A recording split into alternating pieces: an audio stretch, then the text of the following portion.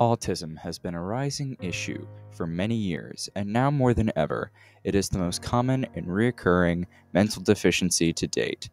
In fact, it is one of the big three when it comes to mental illnesses as far as the commonality of diagnoses. In the 1960s, 1 in every 2,500 children were diagnosed with autism. In 2007, 1 in every 150 children. What is the reason for this startling increase in autism cases? Do we really know the mechanics of autism? What it really is? Why it is so common? Research for autism has only been relevant and consistent for less than 50 years, which as far as medical and scientific research goes, it's relatively modern knowledge. So through these interviews, I hope to find answers to a multitude of theories and questions that still reside to this very day.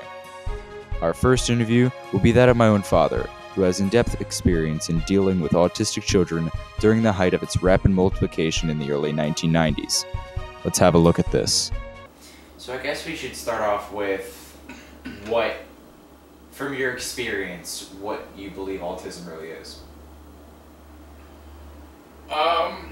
Simply put, it's a brain that thinks a different kind of way. Mm-hmm. I'm not smart enough, really I don't know if any expert is, to know if it's chemical, if it's electrical, if it's caused by this or that or whatever. The bottom line is it's a brain that gathers in information and calculates things in a different way than what we consider normal.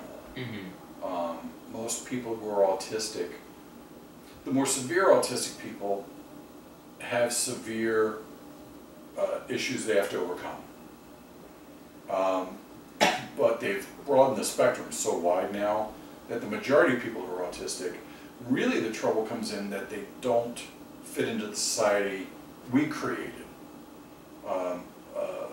Their senses are a little bit more enhanced, so they hear frequencies we don't. They see things we don't. Their sense of all their senses. Yeah. You know, and it varies from each one of them. So I think that's imagine if you had to go through a daily life where the noises of a bus that passes you feels like it's going to burst your eardrums, or a fluorescent light, which everybody uses. You can actually see the electric beam going back and forth. So for you, it's a strobe light. Imagine if you had to go to school. Yeah. And you're sitting there trying to do your work, And it's just beaming and down. it's a strobe light, Yeah. as opposed to regular light. Mm-hmm. So it's those kind of things. Somebody scoots a chair across the floor, and it'd be the same to you as if someone put fingernails on a chalkboard right by your ear. Mm-hmm. You know, so I think that's the main thing, is that they just take in information differently, and they calculate it differently. So other than that, you know, the more severe people have real issues. And much like any quote-unquote normal person is individualized, I assume every case is definitely different from everyone else. Yeah, I worked a long time with autism awareness, and with Zachary, with his autism, we were kind of on the. Your mom and I were kind of on the cutting edge, where autism became a thing. Yeah. I was so stupid that when the doctor first told us that Zachary was autistic, my first questions were, is it hereditary? Did we give it to him? And number two, is it contagious? Because We don't know. Yeah. I mean, Rain Man wasn't even out yet, which is sad, because Rain Man became like the template of what everybody knows about, the movie Rain Man. Yeah. Is the template of, like, so every autistic person must be like that. He's autistic, oh my God, it's like Rain Man. Mm-hmm. Yes and no. Yeah. Yes, I mean, that's one example of somebody. Mm-hmm. They each have their own quirks and their own whatever. And I've met a ton of kids who are autistic, and continue to meet people who are autistic. I have a lot of good friends of mine who are my age that are just now figuring out they're autistic, and always have been. There just wasn't a name for it. Mm-hmm. So yeah, it's very individualized, and it's very just like you're saying, each person anyway. They all have common traits. You know, they have common tells, but it's at different levels. And personally, I think they've broadened the spectrum so much now. It's too far. Yeah. You know, it's like Oprah. You got autism, and you got autism, and you got autism. Yeah. You know, it's like, no. Every disturbance now is an autism. It's like we've gone too far the other way. We didn't even know about it before. Before you were just mentally retarded. Yeah. And a lot of even mildly autistic people were put in asylums because we just didn't know how to deal with it. Yeah. Now, you know, Now it's so far the other way, because equally, even... It's funny, because the only parallel between then and now, though I guess nowadays it's somewhat improved, we still have very little information about it as a whole. But now the policies in dealing with it has completely changed. I'll tell you a quick funny story about me. Okay, yeah. When Zach was young, they would have these EEP meetings. And you would go into school, and it would be usually like the principal, the special education teacher, a couple specialists, and usually a medical professional, you know, mental disorder doctor who was the expert on autism. And you would have to go every 6 months. And it was ridiculous because, at least in Maryland, when we moved to Pennsylvania, Pennsylvania was so much better. That was one of the reasons we moved here. Was the school system was so much better, way they handled things. In Maryland, it was very political, very, I'll even say, manipulative. But you literally would have to go in at the beginning of each school year and prove that your autistic child was still autistic. That's how behind they were. That's how little they knew. Is he still doing this? Yeah, he didn't drink a special serum over summer and was like, wow, better now. You know, he just didn't wake up. It's not something you get over. Yeah, it's not like you know, you pull a hammy and you walk it off and you go, okay, it's better. So you would actually have to go in and have a meeting again to prove that they were still autistic. And these were the experts. So the quick story I wanted to tell you is this is God's honest story, and I think I like to tell it because it shows just how little we knew about autism in the early 90s. So we're sitting there, and I've been through 100 of these meetings, and I'm so tired of it. And they're asking the same stupid questions. And I said, fine. And you sit on one side of the table, and like 6 other people. So it's like a congressional hearing. Yeah. You know, so it's kind of intimidating. They all have their binders and notebooks at the time because nobody had laptops or computers. Yeah.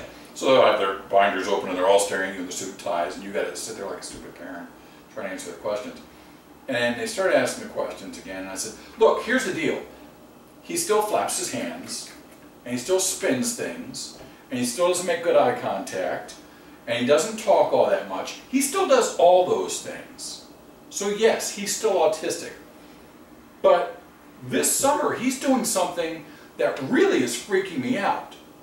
And I can handle all the weird quirks he's doing, but what I can't handle is the levitation. And they sat across from me and went, levitation? I said, yeah, he floats like 2 or 3 feet above the ground, and then just starts scooting around the room. I said, it freaks me out. I don't know how he's doing it. The expert flips his notebook open and starts jotting down notes.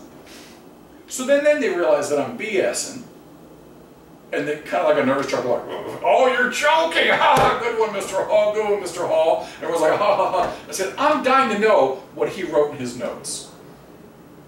I would love to know what that guy, what did you write down? Yeah. I was joking that my kid levitates because he has autism.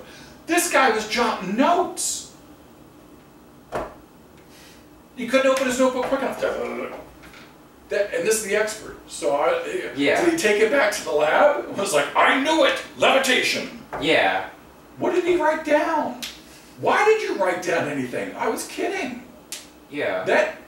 I think that tells a lot about how far we've come and probably how little we know about autism. Very true. Even nowadays. Yeah. Because I mean, it's 2019 and we still... But yeah, even now, the research for it is still very undecisive and very, I guess, vague to how it was in 2007, which was a major cutoff date, I guess. Was it 2007? Yeah, 2007 for basically the giant multiplication, like, surge from the early 90s to, yeah.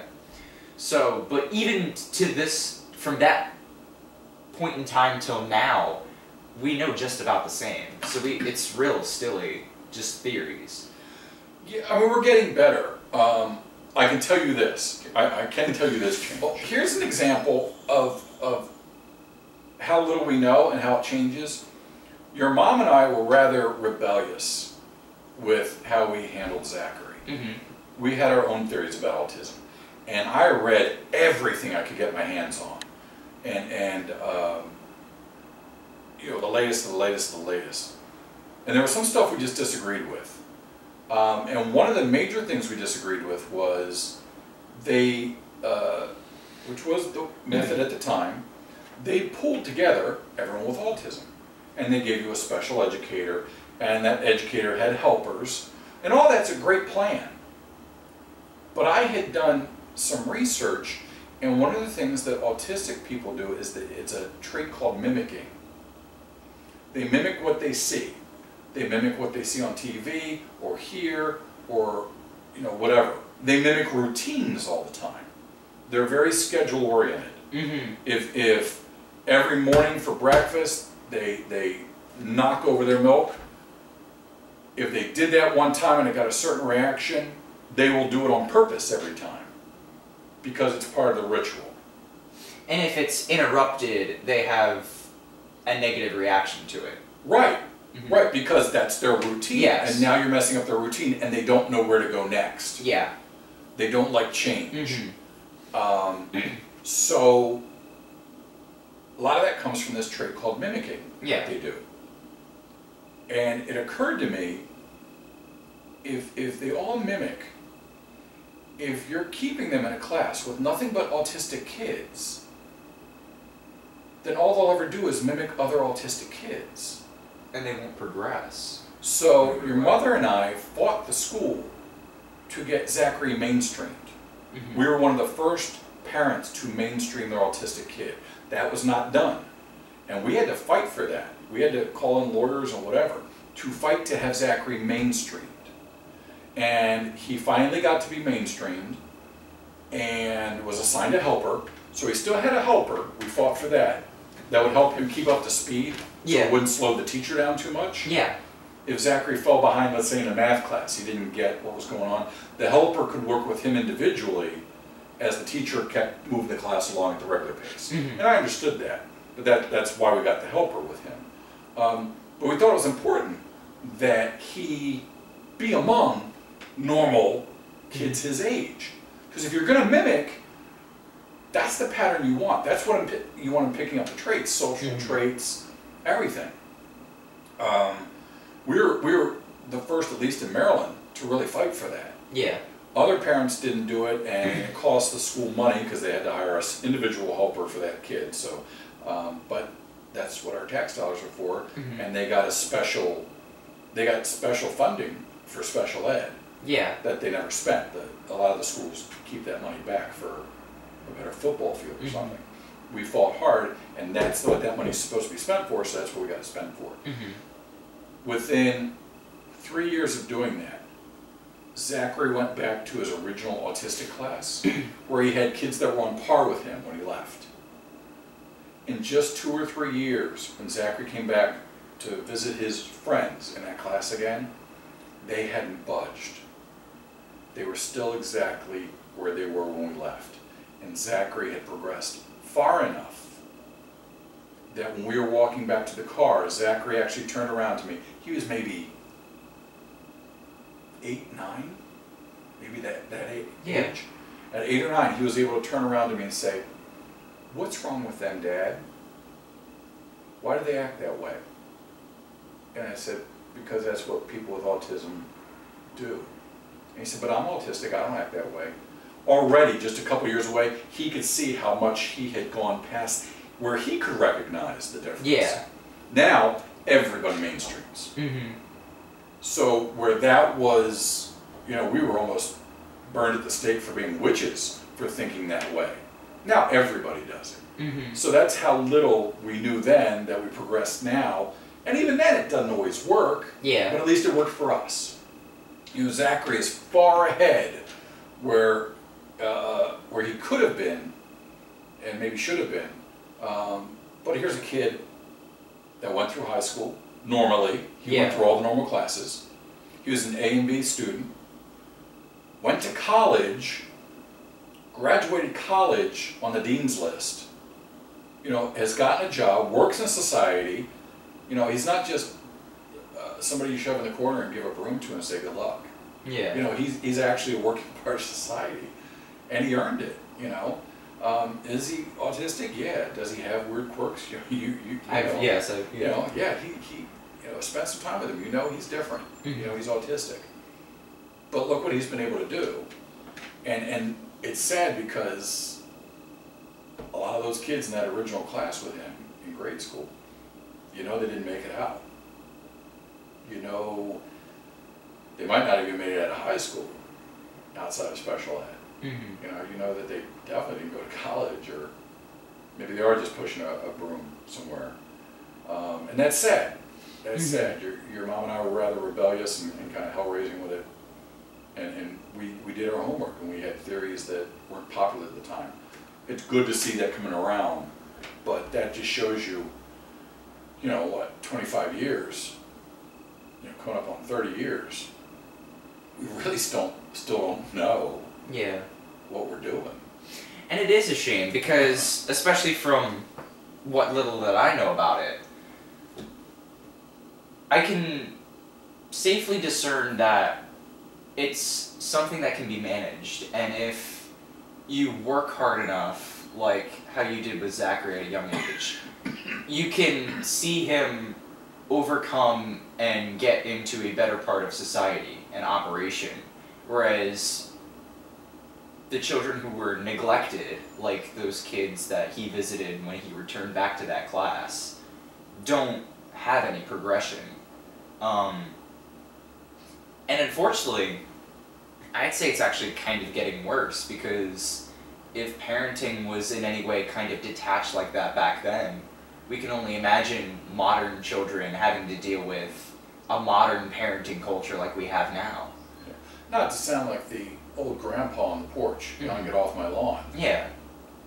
Your generation has it tough enough just being a normal kid with parents the way they are. I mean, there's a lot more divorce. There are parents who sometimes have greater issue than the kids. Yeah. You know, it could be anything from substance abuse to you know, just not being able to cope well with different things. You know, your generation of you guys got it tough. It's very parents today are not the way parents were, you know, 20 years ago, as hands-on. And even in my time, the majority of parents we knew were already Heading in that direction. yeah, they were pretty bad. So my generation wasn't that great either, you know, compared to when I was growing up, where you always had a stay-at-home mom and, you know, a dad that did this, and, you know, it's far more regimented. Now it's tough. So if it's tough for a kid like you, imagine how tough it would be if you had autism on top of that. Yeah. I can imagine. Yeah, with so many factors in it. I can imagine that would be difficult. Yeah.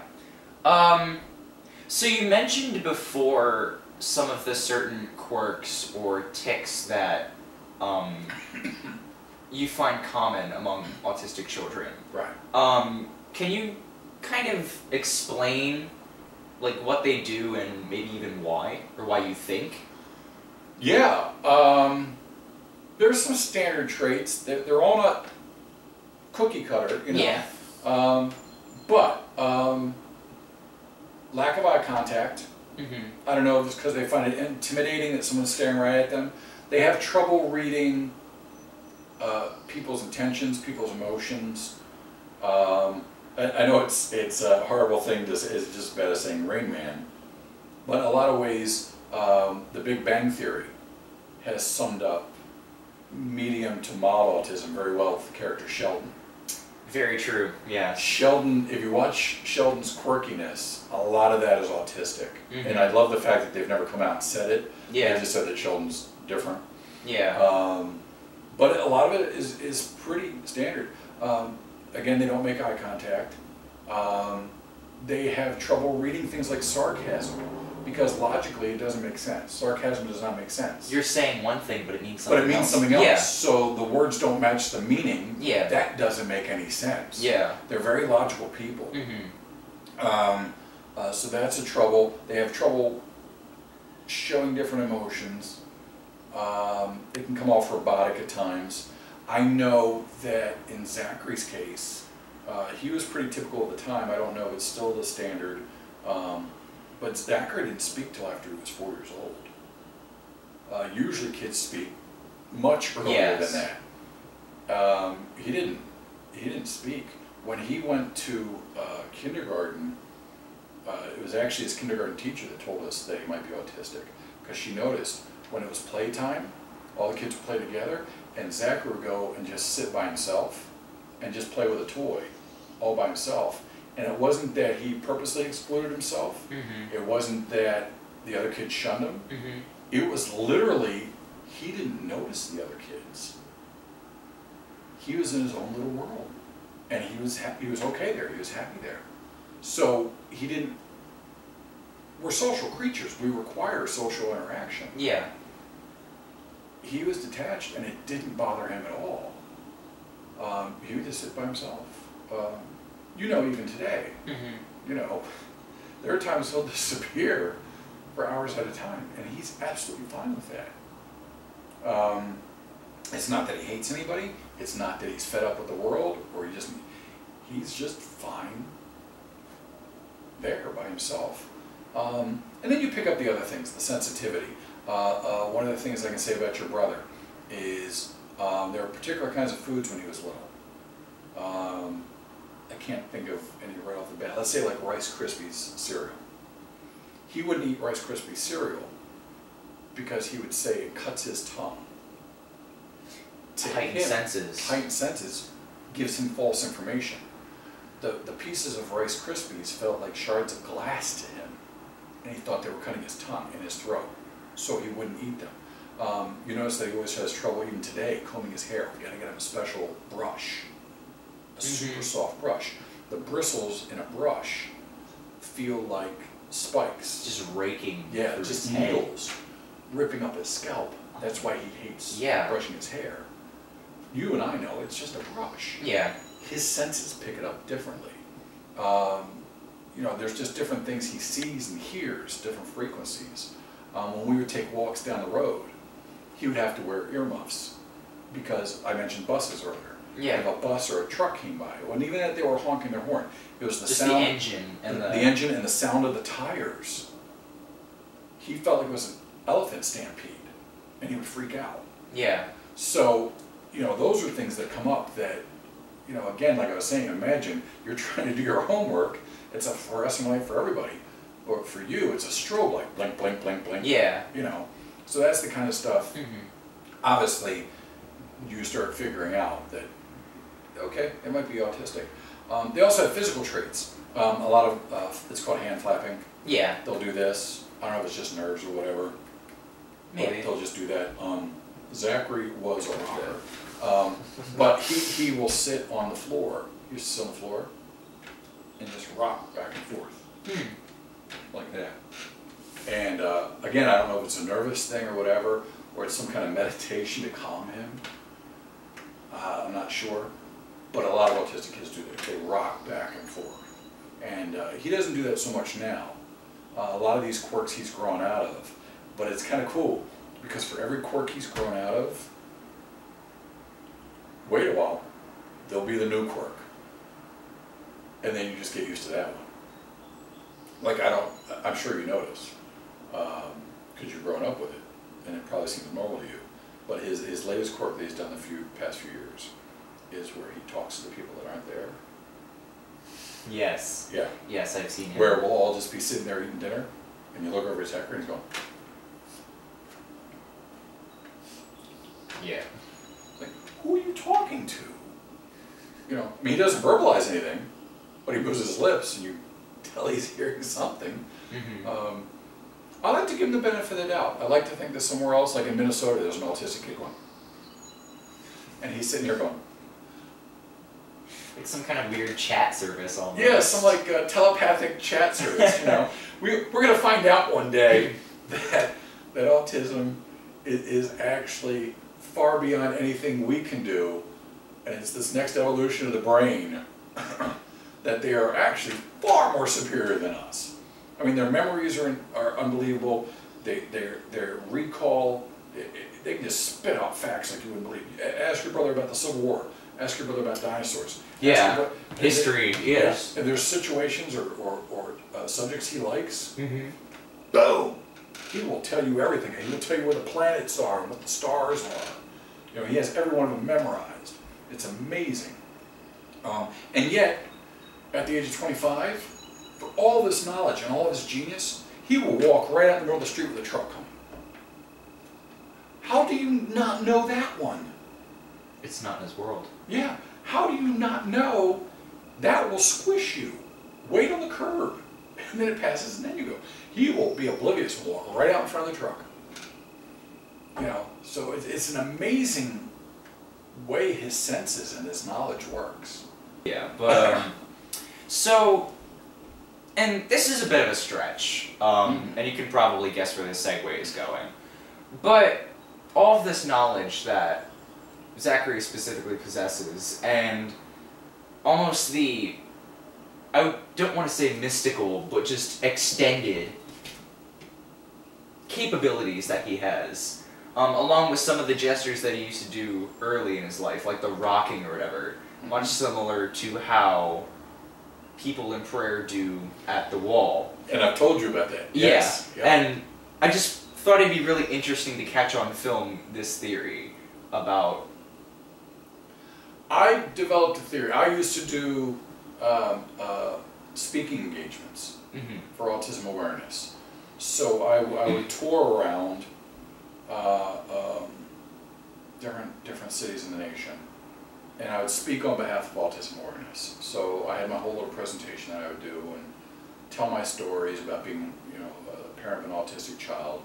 And again, this was in the 90s and the early 2000s when people didn't know what was going on. So I just shared my experiences and some of my theories. And I did put out the theory for fun. What if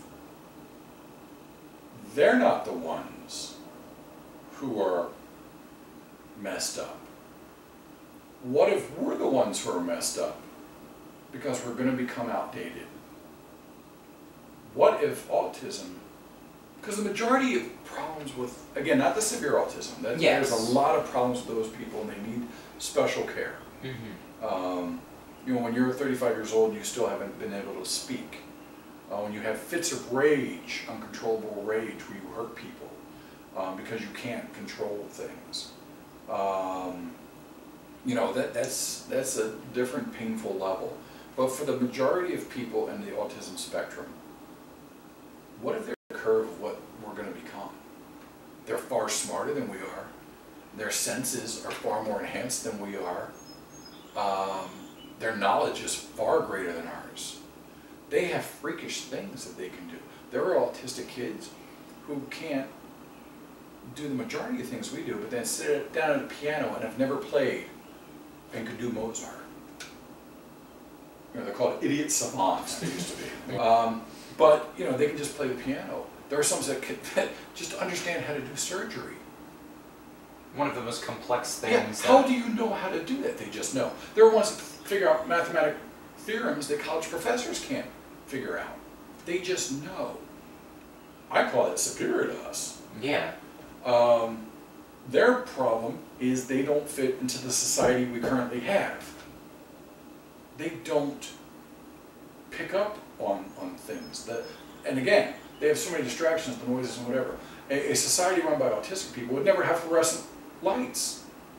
There's another way to do this. Don't do fluorescent lights. You know, you wouldn't have this and that and the other thing. But we're currently in charge and control, Yeah. so we build things the way we like it. So I threw out this theory of that they're the next evolution, hoping that people would see it from a different angle, so that autistic people would be more acceptable. Right now, everything is like they're cursed voodoo people. Yes. I thought if I pitched the idea that they're the next evolution, and then maybe there's something wrong with us, or we're behind the curveball, then maybe we need to catch up and understand them. And I think that's the key to everything. Mm-hmm. You know, I've never been for curing autism. I've been for autism awareness. If we can get everybody else to understand autism, then autism's fine. Yeah. You know, just like any discrepancy in society. If you can understand the other person, then you work it out. You know, there's room for everybody. And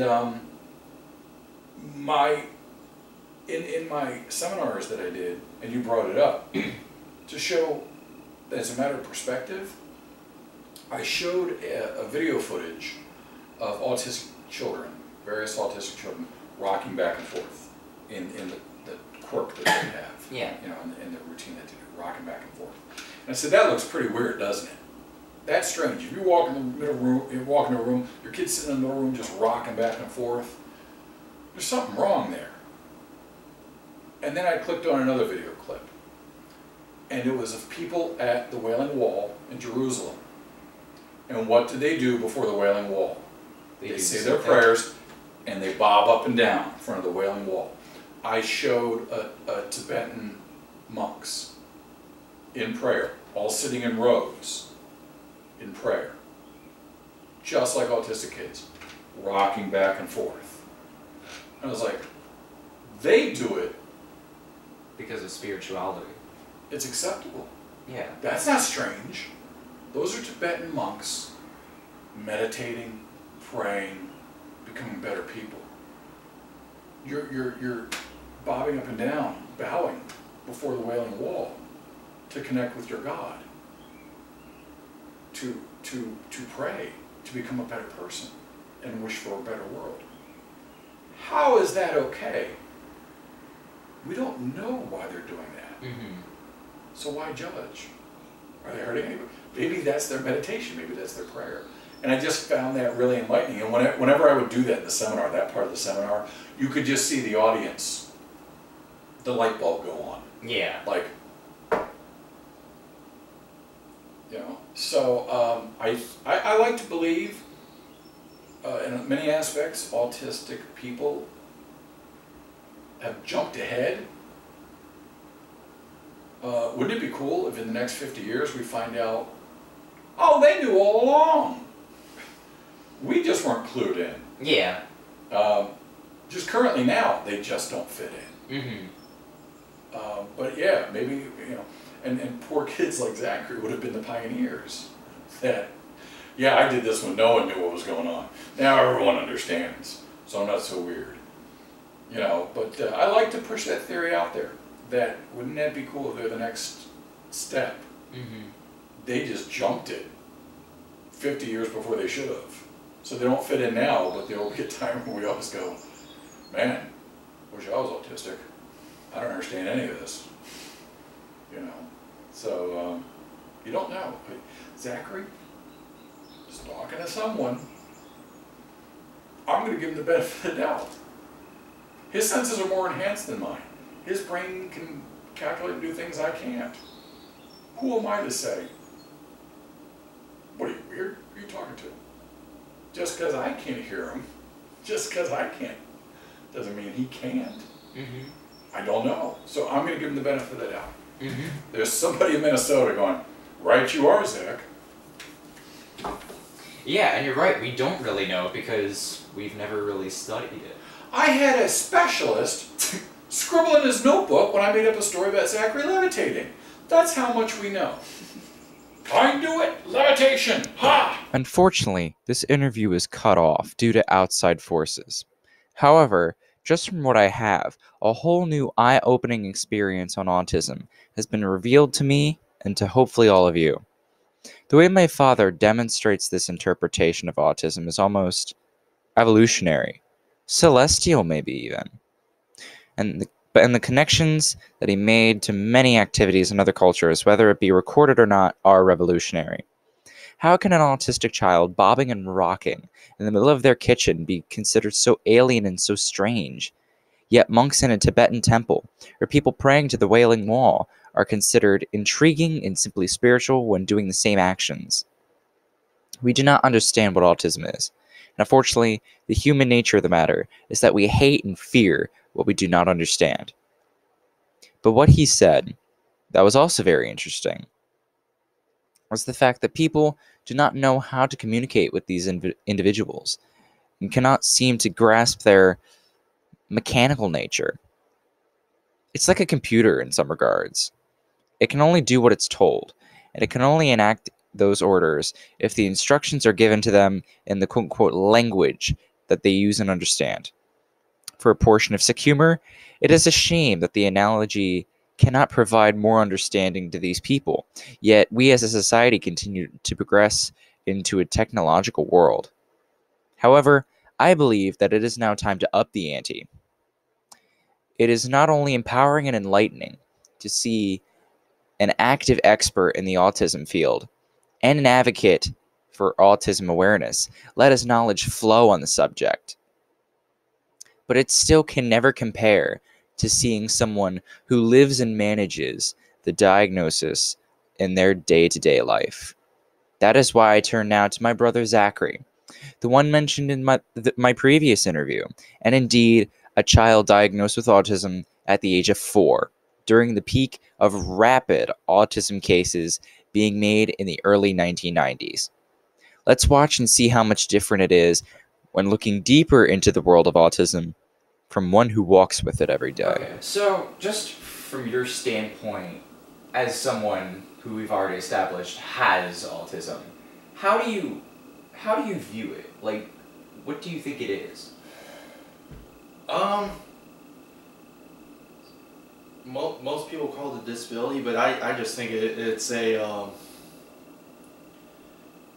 I think it's like something that's just widely misunderstood. It's more of a completely unique way of how maybe the brain functions. Mm-hmm. It's just, its origins are, I don't want to say obscure, but mysterious.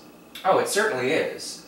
And in fact, there are a lot of different theories about why autism is what it is and how it came to be. And one of the theories is definitely an evolutionary kind of construct. So... Oh yeah. There has been some theories about that. Some of the more, and you're going to find there's going to be more possible and acceptable theories than some of the unacceptable, for lack of a better term. Well, I mean, there's a wide spectrum of theories to come up with, especially since the research for it and, you know, the definite answers are so fogged up and gray that, you know, it's hard to decipher. Oh yeah, because, like you said, some people say that it is a new strain of evolution. Mm-hmm. And I'm not talking like an X-Men thing, but like... No. But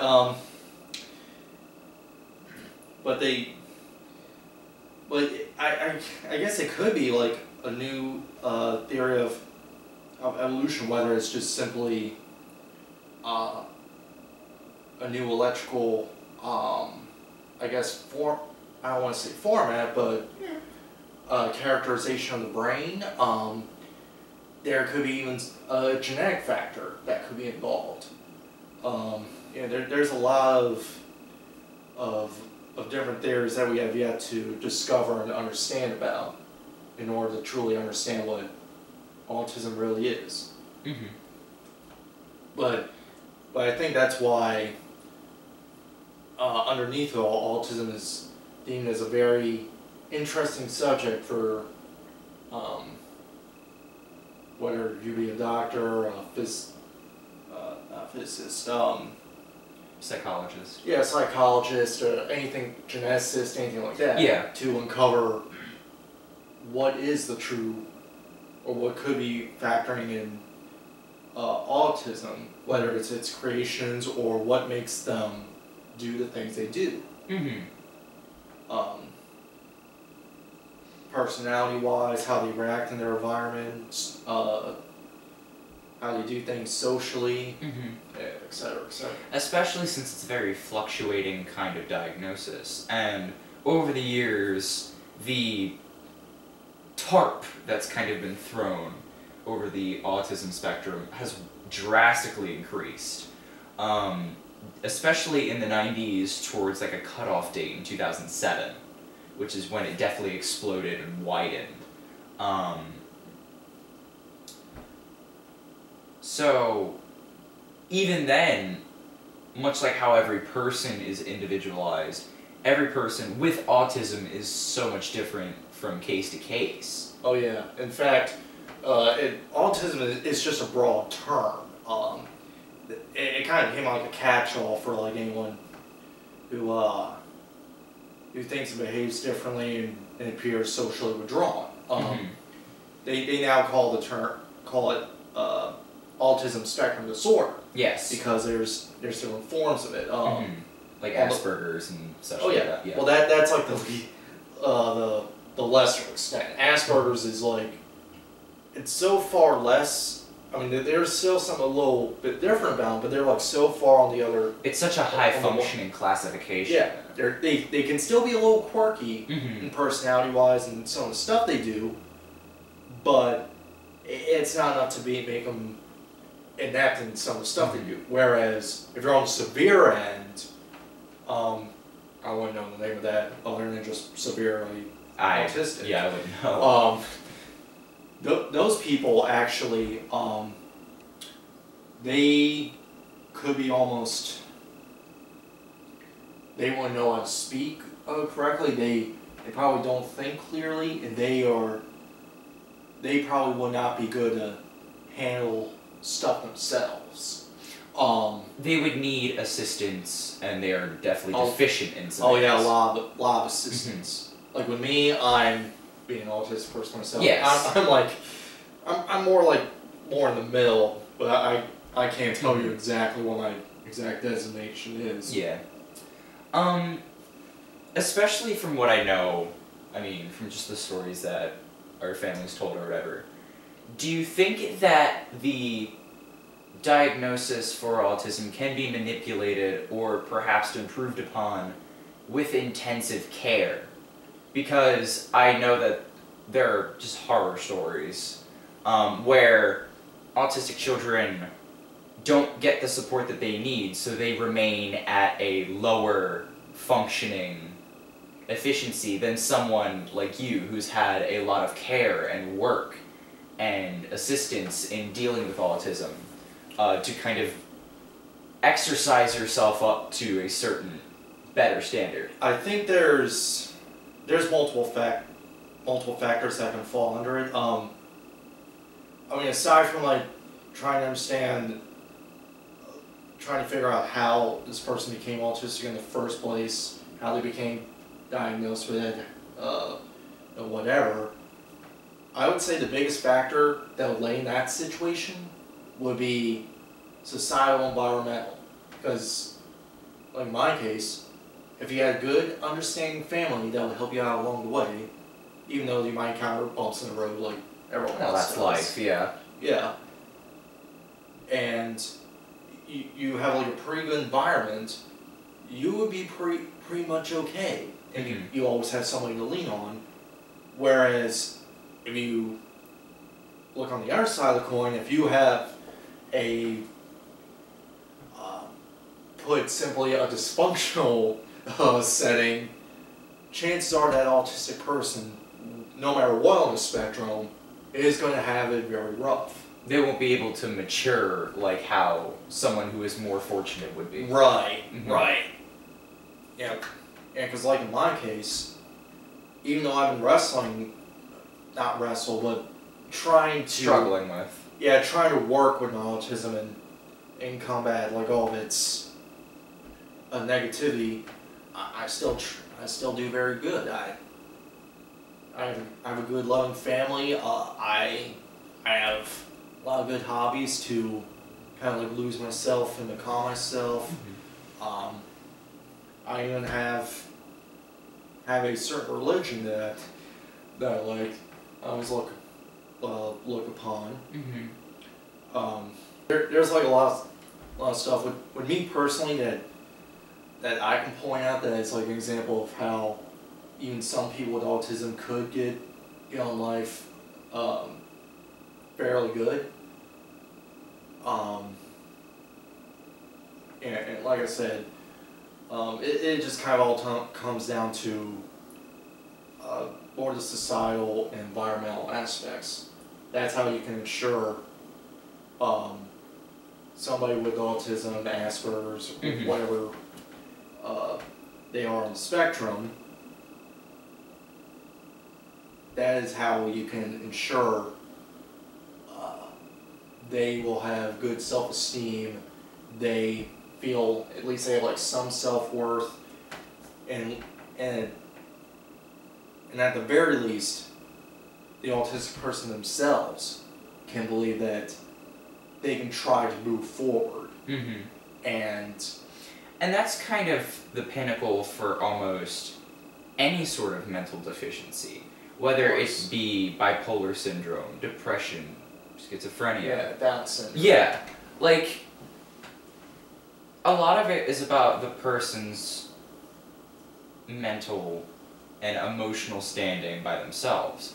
Once that person feels that they can stand up and fight for moving forward in life, then other people tend to rally around them. I can see that. Well, I mean, look at your story. It's incredible. Especially being in the height of, like, the first major wave of rapid autism case increase.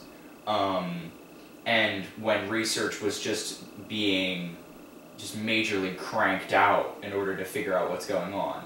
And living in Florida, which was an interesting place for someone dealing with autism in its own right, yes? Well, an interesting place for an interesting boy is all I can say about that. Yeah. But like, in my case, where how autism have influenced me a bit, I was born in 1993 during the in the 90s was seen as the decade of the forefront of the autism research bit. Because beforehand, you may have heard of it, but people definitely did not understand you.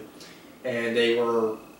The cases were a lot rarer because it was a lot more funneled from diagnosis qualifications. Right. And especially the culture back then was a lot less curious and a lot more apprehensive. Yeah. About...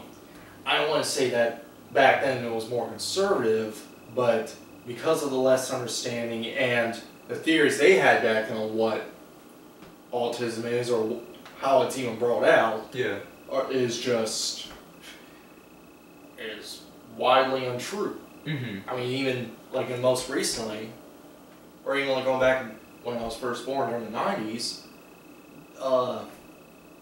I'm sure you're aware of like the whole vaccination controversy thing. Yes, that is one of the theories. Yeah, there was a point in time where they believed that vaccinations were the cause of autism.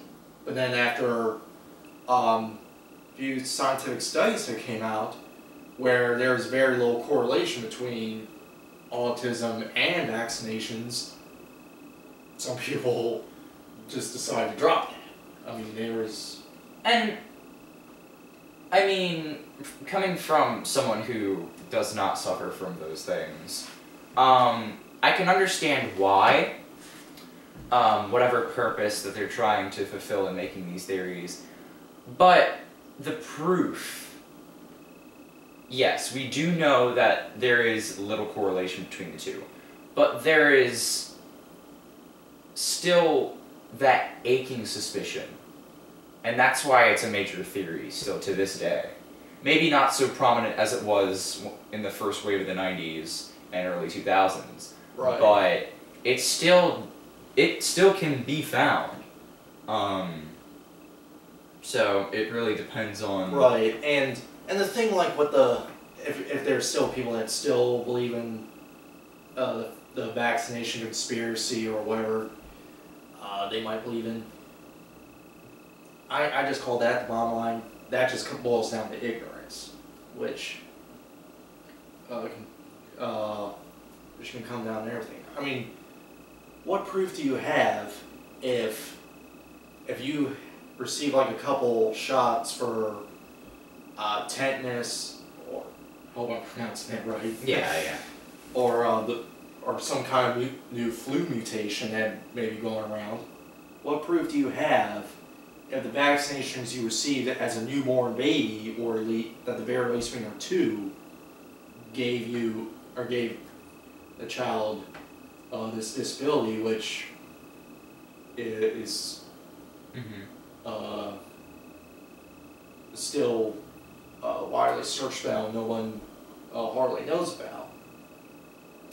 Kind of seems to me like you're kind of jumping to wrongful conclusions.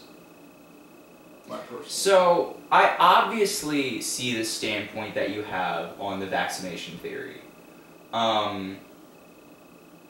You could play devil's advocate and say there's equally not enough proof to say that it isn't a possibility. But we can kind of rest assured that you can believe what you wish to believe, yes. Yeah, I know, because I would sound like a hypocrite myself by going too far to that side, because I'm not a doctor, I'm not a physicist, so I can't pull up those numbers from the top of my head, but at the same time,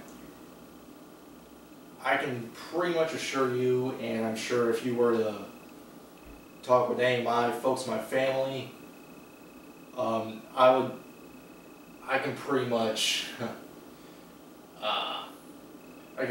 bet that they're going to be on the disagreement on the I can imagine. vaccination. Especially since there are 2 factors. As we know, it's typically believed to be, much like anything else, some kind of chemical imbalance, or perhaps even an issue dealing with the chromosomes in the brain.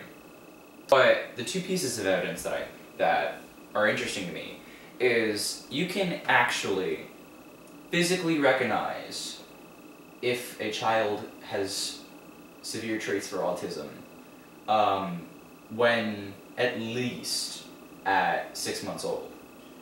So if they don't have those kind of blockages and it suddenly manifests,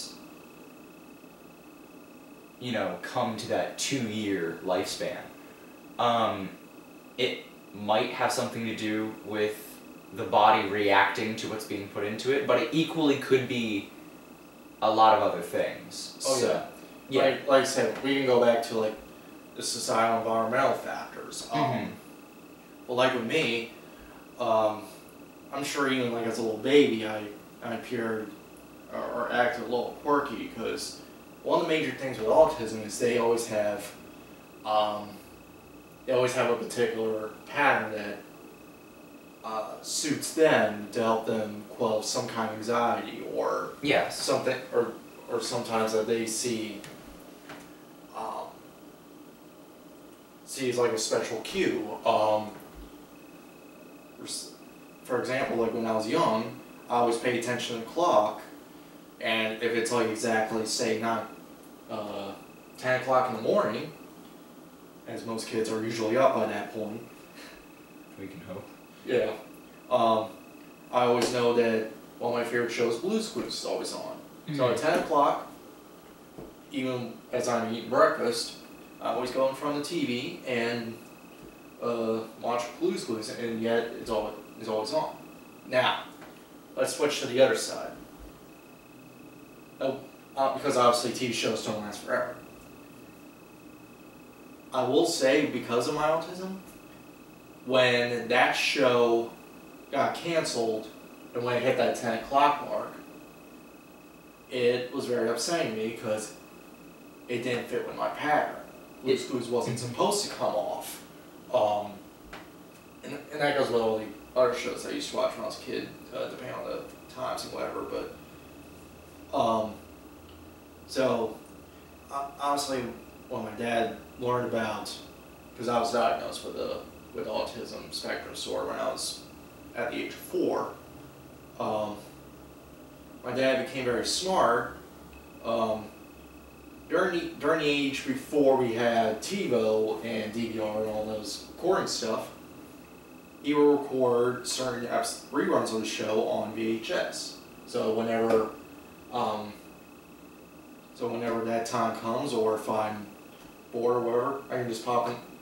He can just pop in the tape, and I just enjoy my shows regularly, and my anxieties will be pretty much done. You know, for the time being. So that's just one example. Yeah, I'm sure that there's many that could be thought of. Certainly throughout the years, growing up, whatever. But you were kind of talking about, like, your daily life and whatever. Of course, as a child, until now with autism, whatever. So how would you say that you operate on, like, just a normal schedule with autism? I will tell you, because of my autism, I tend to see things as a little bit ritualistic, and anything that comes up out of the ordinary from my personal schedule, if you want to look at it that way, Yeah. it can be a little jarring at some point. Mm-hmm.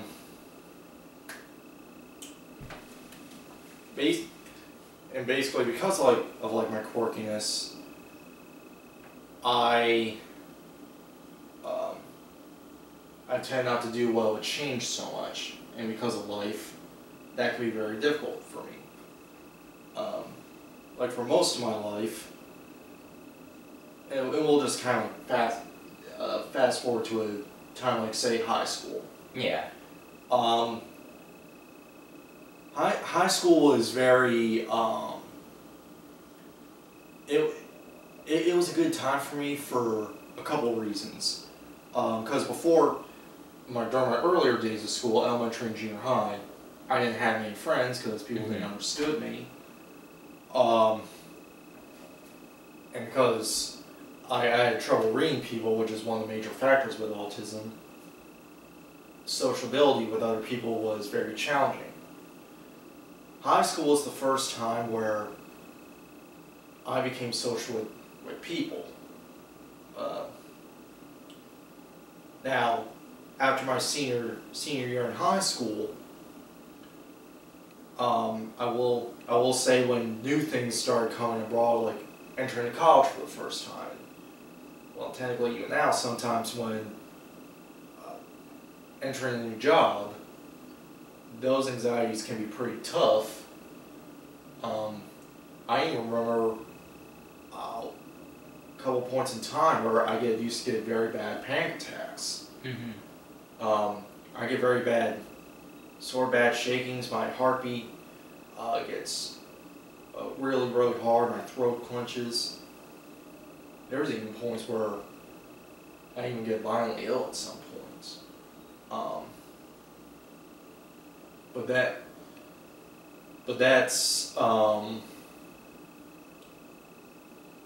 Those are the tough points that sometimes I have to deal with my autism. One of the ways I combat, I guess you can say, autistic-induced anxieties, because some things don't fit with my daily routines or whatever. I've developed many different methods. I try listening to certain types of music. Big classic rock and 80s fan, so that calms me down. If I get bored of that, I even listen to world music. I especially like the Celtic and Asian music a lot. I even tried like different other methods of trying to give me a peace of mind and ease my spiritual stress. Sometimes I use these special spirit rocks that are supposed to like calm anxiety and stress and all that. But the biggest thing I've actually tried to do, I just simply pray to Jesus and God. Hopefully they can help quell my anxieties down, because Yeah. not to get too much on the biblical side stuff, but when a person like Jesus hang out with someone with autism or some intellectual disability like that, somebody who's hardly understood by the general public, he could be somebody to lean on. Mm-hmm. But now that's also not to say, like, with the material world at least, I have a kind, loving, understanding father and a mother that will work me out whatever I can. Those are also the people that I lean on to the most whenever I have troubles. I can imagine, especially since they were there since you were born, so they've had all the time in the world to kind of really immerse themselves into this new world that you both have walked through together. Right. Now I will say, as much of the challenges that I've overcome, despite my autism, honestly graduating with high school honors, I graduated college on Dean's List, believe it or not, and I even landed out like 2 jobs in the course of 2 years. I worked in a movie theater where there's a lot of social interaction. Especially. I did that already. So yeah, despite all that, there's some stuff that I've overcome over the years that I did very well in. Getting back to the social stuff, I will say the only problem that I had trouble with is going back to high school. Throughout my high school years, I never actually dated with anybody once. And it's not that I have anything against people or anything like that, but in that kind of game, it's kind of like a two-way street. I can't understand them because I'm not good at reading people or understand what they do, and because of my quirky aspects and what I am, they don't understand me.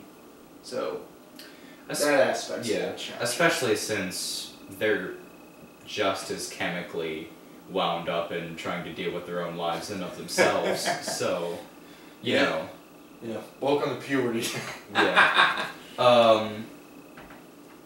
So you've mentioned a lot of the different issues that you've kind of gone through, but equally a lot of the accolades that you've kind of mentioned, the things that you've overcome.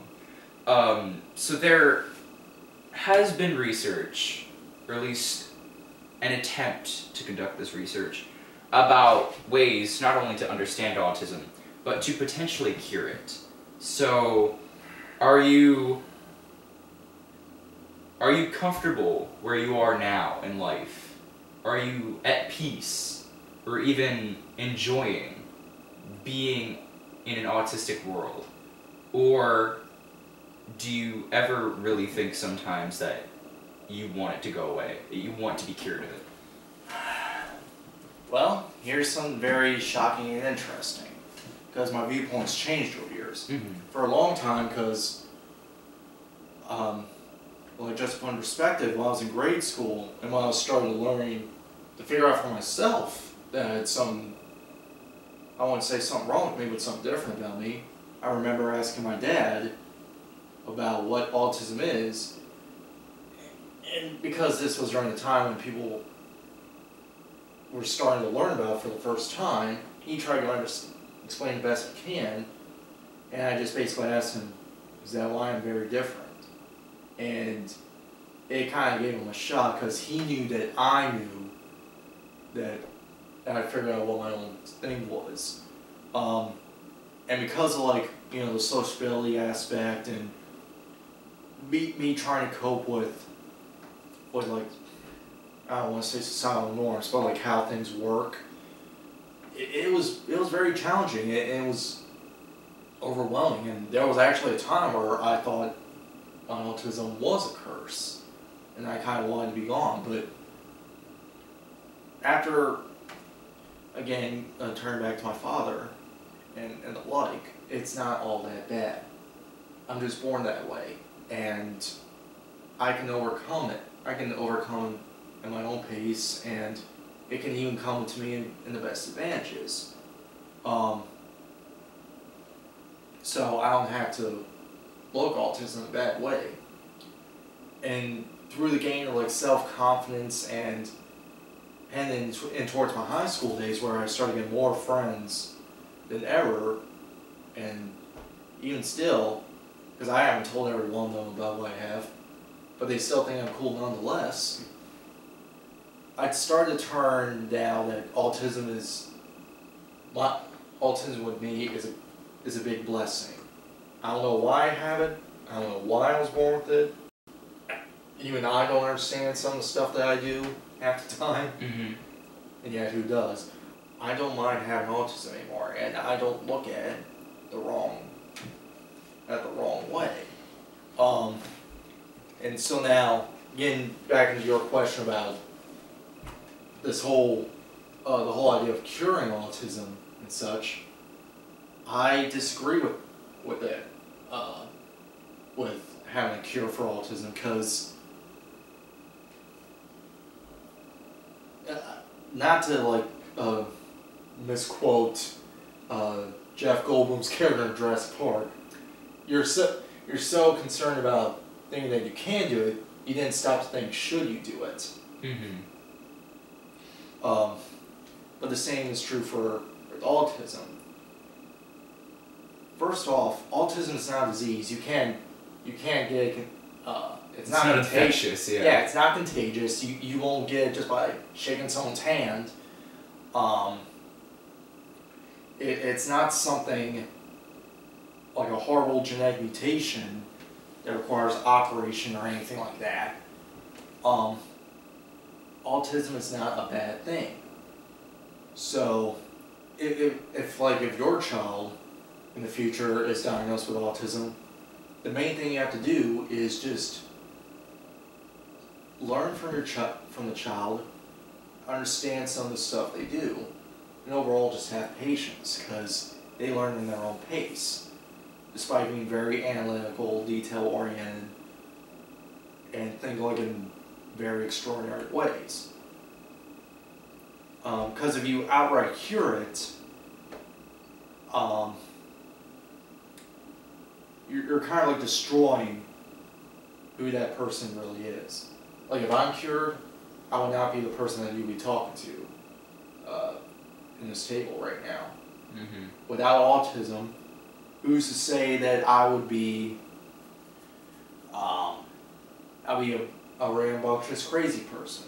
Or who's to say that I wouldn't be a jerk and bully everyone that I meet? Mm-hmm. What you see here, and with what I have, I'm a very peaceful person, and I don't have. I'm not a prejudiced person. I don't. I understand people might have flaws and such, but that doesn't bother me. Especially since you know what it's like being on the opposite end when everyone just, not to make it so blanket and gloom and doom, but out to get you. Oh yeah. Well, and here's the thing. I've been bullied for years, either some subtly or otherwise blatantly, of having autism. I don't bully anyone else. I wouldn't even think of trying to do that, because that's hypocritical of me. Mm-hmm. I mean, it doesn't make any sense to me just because you've been mistreated for what you are and how you do stuff, that doesn't make any sense to me that since you were that way, you turn around and do it to someone else. Yeah, I understand there's like that certain power struggle or feeling confident in yourself and such, but to me, that just doesn't make any sense. That doesn't... It's more the empathetic side, because you know what that pain is like, so you don't want to give that to other people. So with everything that you've gone over with, in all that regard, and especially the confidence that you have for not wanting to be cured, wanting to be who you are and staying proud with it, how do you think autism is going to affect the rest of your life down the road? I will say the two biggest worries I have with autism, the social aspects. Hopefully that will get my first date and know what it's like to be in love and to have someone even more that you can lean on to. And I'm not talking like just a friend, but like eventually having a girlfriend and experiencing what that's like. Because like I said, the problem with autism is that they can have problems with sociability. And if they don't understand you and you can't understand them, that's going to pose as a challenge. But I can always either ask my family members for help, or I can like try to figure out different ways to try to, I don't want to say outsmart my autism, but like figure out ways to cope with it and work around it to make sure that I don't appear too quirky or too whatever that'll drive someone away. And forgive me if I sound a little bit like a broken record repeating everything I said. No, and in fact that helps, because the point of this interview, not only to get your views and your opinions, I also want the people who are going to watch this to see how someone with autism operates. So everything that you're doing is exactly what I want, because you get to show people what the truth is. Right. Yeah, and I'm very happy to help do that. And I do hope that just by our talk and what light I'm able to shed on autism and what I have and how that kind of influenced my life and such, I hope people have a better understanding of it. Just get back to your previous question. The other thing that I hope in the future is a bit of a career, because knowing in today's world it's getting a little harder with the economy and such, and one of the things I'm trying to I guess push myself with and trying to mess around with is a little bit of initiative, because autistic people tend to follow their own schedules because they have like certain rituals themselves. I just have to learn to try to give a good kickstart to finally figure out what I'm exactly good at, and not look too much like in the pros and cons of some of the careers I'm trying to look at. Like I said, I'm a very, very intellectual person. There was at one point in time where I like to do something like a teaching job. But knowing today's world, how it can be a little bit tougher with the sociability aspects, and learning like what every other single person you're meeting in a classroom is like, that might be a little bit too challenging for me. But that's not to say that that's the end of the road for me. There's going to be different possibilities that may be out there. And of course there's also like different business and probably even government agencies that might help people out with disabilities and such, that might give me an advantage, a certain a helpful push in life, if you will. Yeah. Wow, that was very insightful, and very enlightening. It kind of puts a little flutter in my heart to see your pride and your strength. So I was gonna say, well, it's funny that you brought this up. Not to sound like too embarrassing or whatever, but I did. It was funny. I had a dream one time. I want to say it was like when I was like in high school or college or something. I had a dream where I was like a young adult, like my 30s.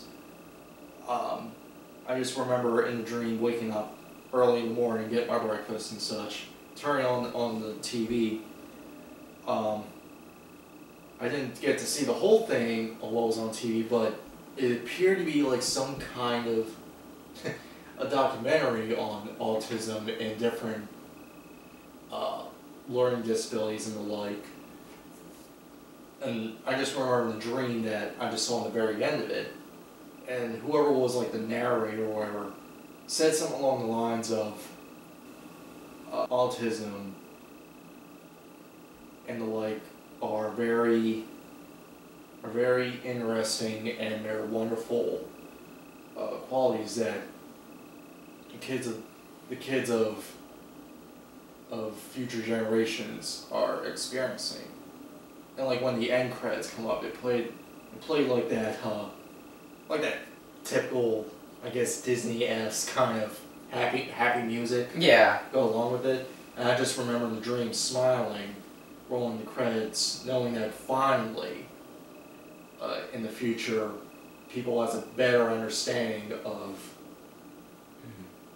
people diagnosed with this, and they will no longer go through any kind of abuse or misunderstandings and neglect, shunning, etc. Well, that's certainly a future that I wish for everyone. Yeah, I do hope we get to see that. Yeah, especially knowing some of my other friends who suffered from this too, who deal with a lot worse circumstances than you have. So, I wish them the best. Believe me, I do too. Thank you very much for the interview. No problem. How fascinating. So many new answers came to light, and to see how a high-functioning autistic person operates even in a controlled environment like an interview is enough to open people's eyes as to how they really live and exist around us. But even then, there are so many unanswered questions and theories that have yet to be properly proven. Some might be easier to eliminate, but the evidence is all not clear enough to make those judgments. Zachary's dream overall is most impactful to me. No matter where, no matter when, we can all hope that we can grow to understand these people and give them the care that they need. As this documentary comes to a close, there are still questions that even you can give yourself. With what little we know now, what do you believe is the truth about autism? And what can you do to help them? Thank you very much for joining me today, and continue to study this. Griffin Hall, signing off.